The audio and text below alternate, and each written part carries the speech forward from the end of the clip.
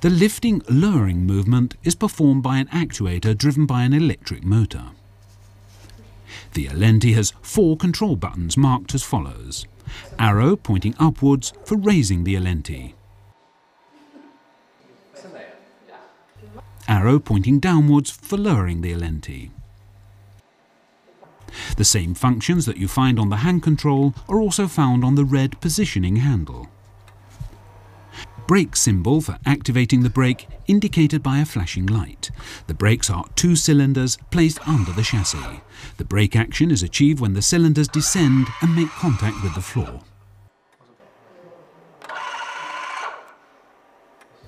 Green brake symbol for releasing the brake. The backrest can be changed to accommodate the support depending on which side of the bed or the bath you need to dock the Alenti.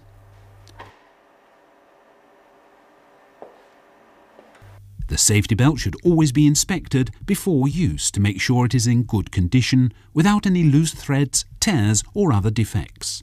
The safety belt must be used at all times to ensure the resident remains in an upright position in the middle of the seat. The safety belt must be attached before the resident sits in the Alenti. An audio signal or a yellow warning light on the lift pillar will start to flash when the battery charge is running low. The battery should then be recharged as soon as possible.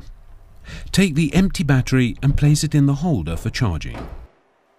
Take the fully charged battery and put it in the holder on the Alenti. When you hear a click, you know that the battery is locked in place.